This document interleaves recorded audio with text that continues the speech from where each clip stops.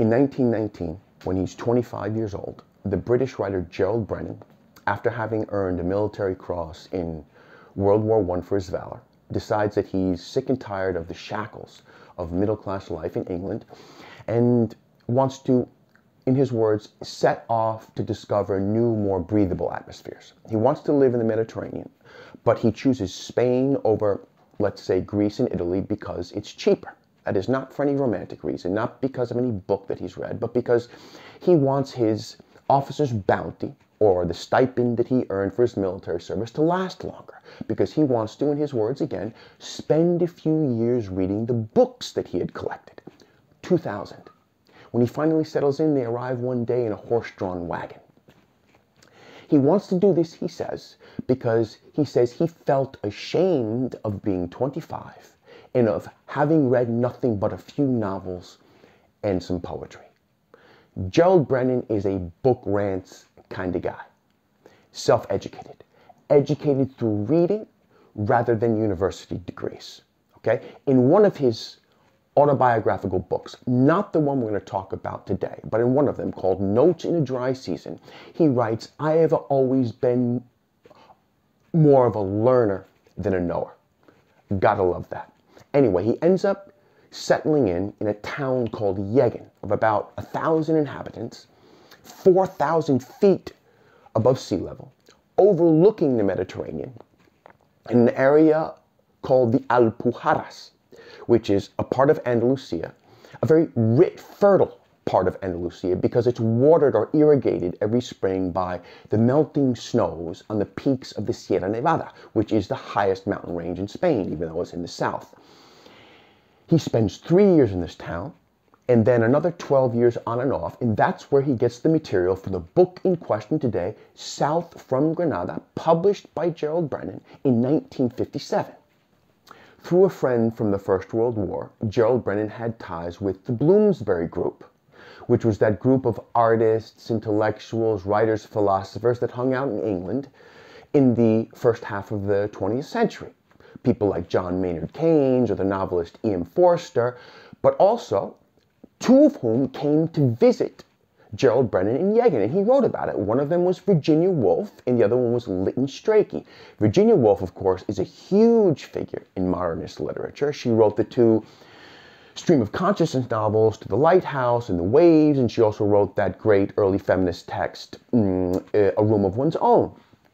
There's a great scene or moment when she's visiting Brenen in Yegen, where she's expressing her admiration for Beethoven, for his ability or the way he could edit his musical compositions, how he was capable of polishing them, of cutting away excess and making the best parts stand out.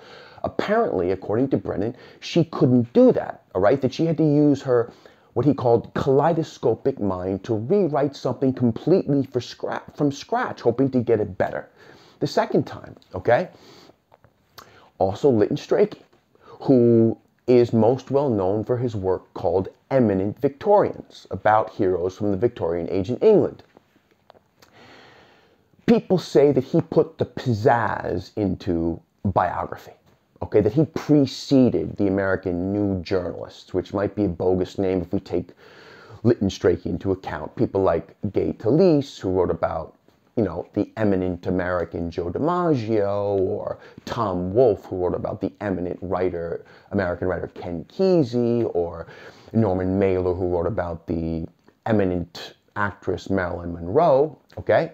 Anyway, Gerald Brenan admires Wolfe's writing, but he doesn't admire Lytton Strachey's writing so much. And at one point, he says about Virginia Woolf, he says, "No other writer that I know of has put his living presence in his books to the extent that she has done." Okay? And then about Lytton Strachey, he says that he recorded himself with too poor fidelity in his literary works. So with those two statements, both from South from Granada, he's basically telling us what he considers to be worthy in literature. Okay? It's almost more important to him, in terms of literary art, how the writer records his or her living presence in the book. It's almost more important than the subject matter itself. Personally, I buy into this philosophy. Very often when I'm reading nonfiction or when I'm reading memoir, I ask myself, could any decent professional writer have done this? Is it sui generis? How sui generis is it? Okay?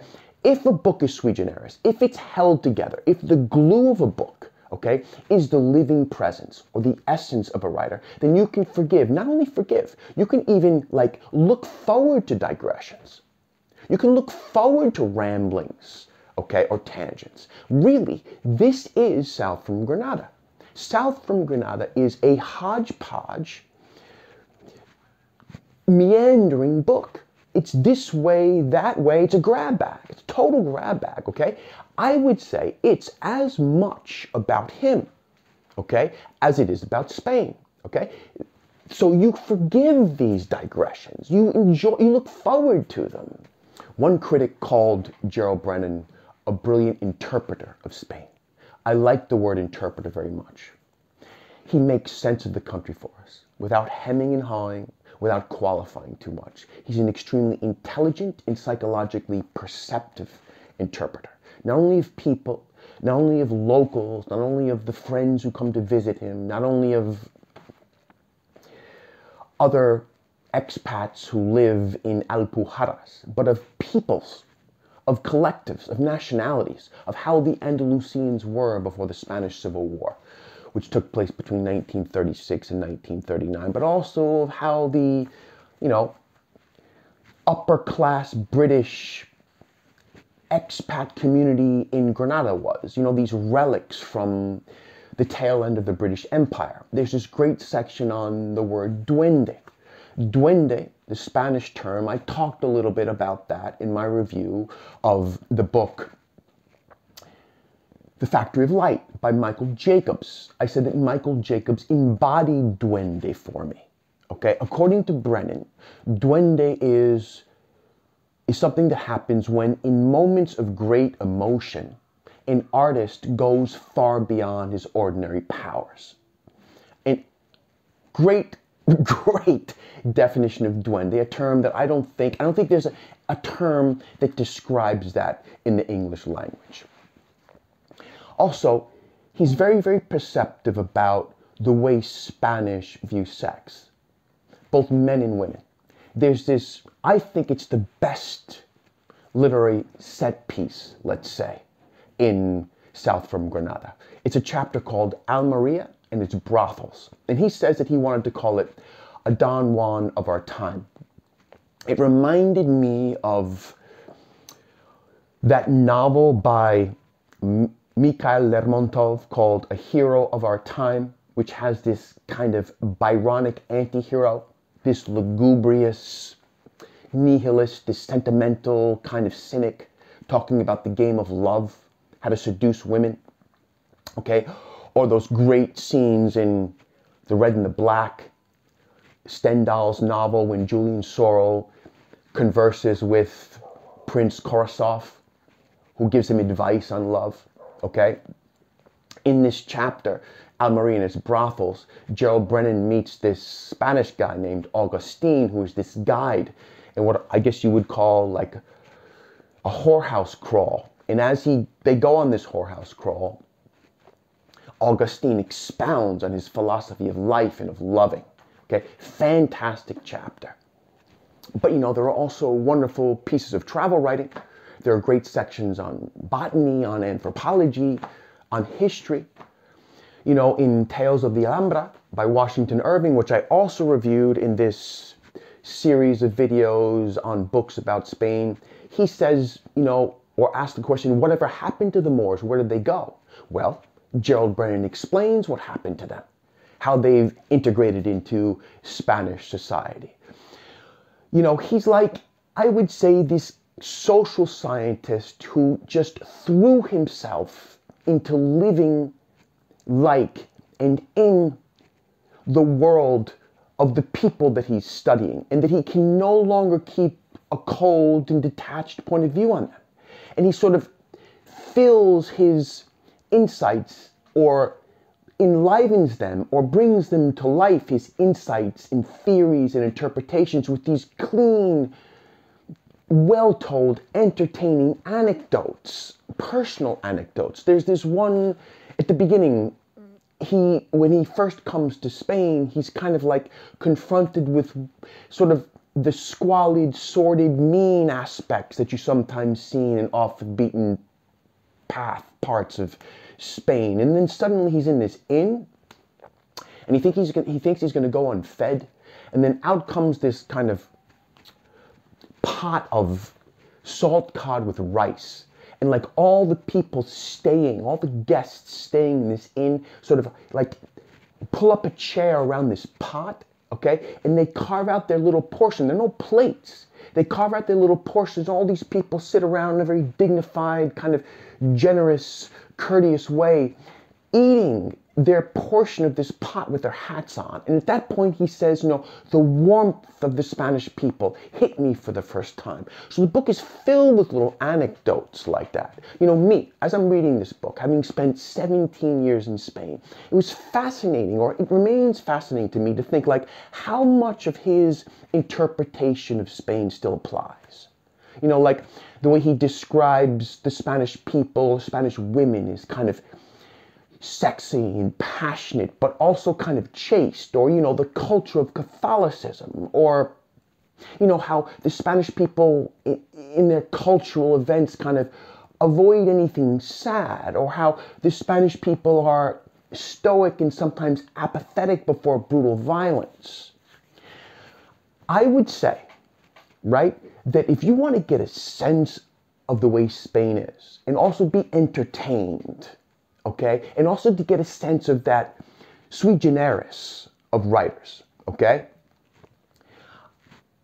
if you, and reading sort of personal stories, travelogues, foreign residence books, okay, memoir. I'm not talking about journalism and history, okay. Personally, as a reader, like I feel like I'm fed much more by interpretations or insight into people than I am into like cultural trends or historical events. So that's why I'm pointing these books out. But if you want to get a sense, if you're the type of reader that I am, you want to get a sense of what Spain is, then I would read the 3 books that I've reviewed so far, but not in the order that I've reviewed them, but rather in the order they were written. So first, Tales of the Alhambra by Washington Irving, which was published in 1832, okay? Then this book, South from Granada, which was published in 1957 by Gerald Brenan. And then, finally, Michael Jacobs' book, The Factory of Light, which was published in 2003.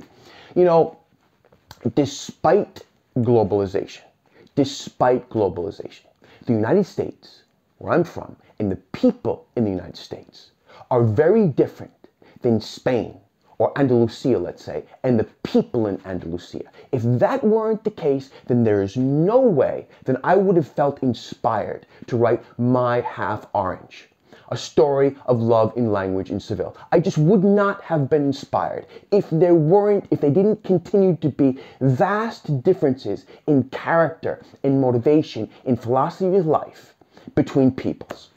Anyway, check out South from Granada. You won't be disappointed.